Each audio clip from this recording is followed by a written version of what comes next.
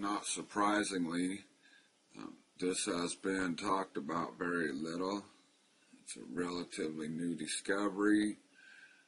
A particle being released from the sun's core that is affecting all matter on Earth.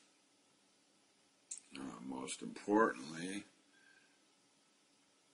the human body has 8 elements that this particle is affecting, which means that the DNA structure that makes up human beings is being mutated to what extent is pretty much unknown at this point, being that it's such a new discovery.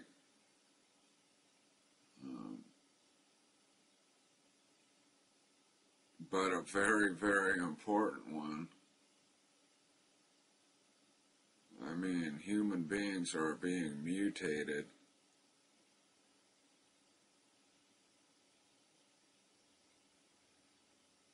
And there's information available that you can access to learn more about this. But in a nutshell, like I said, humans are mutating,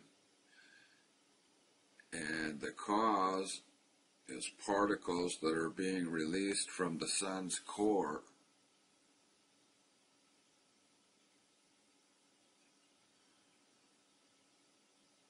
There's so much going on. At the same time, it's hard to keep up with it all. You know, I'm more concerned with things that are happening that could affect the safety and well-being of mankind on Earth.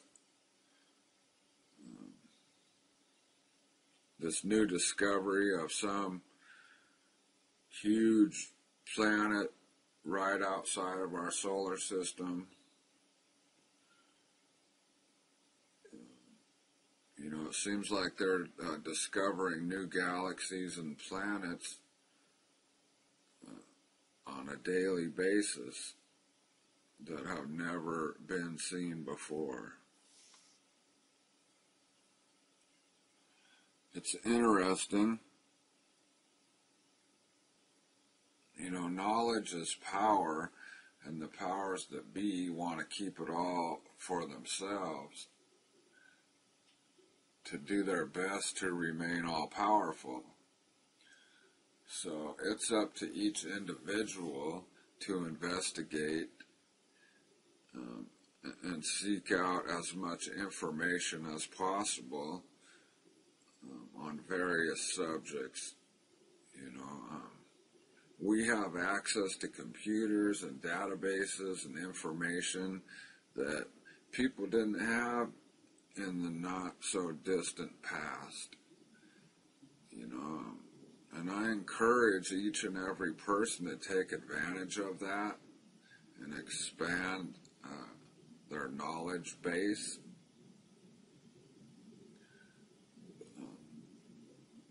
I mean, we can better ourselves as a people, and at the same time learn and discover new interesting things, and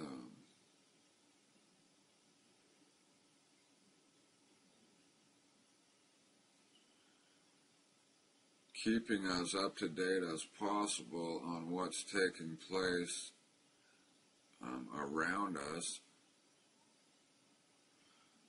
I feel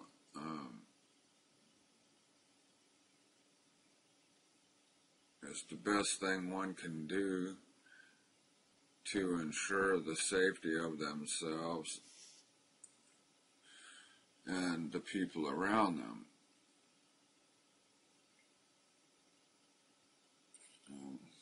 What's going on in the Middle East, most recently Egypt, and now Bahrain and Libya, Tanzania.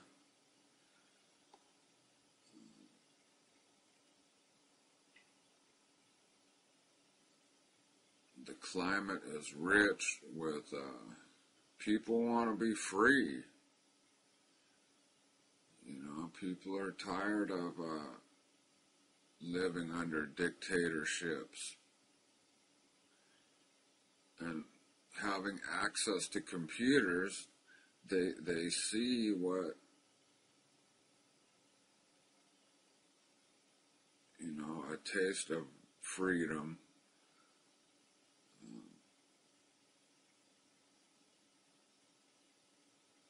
I mean, regardless of the problems that we may have,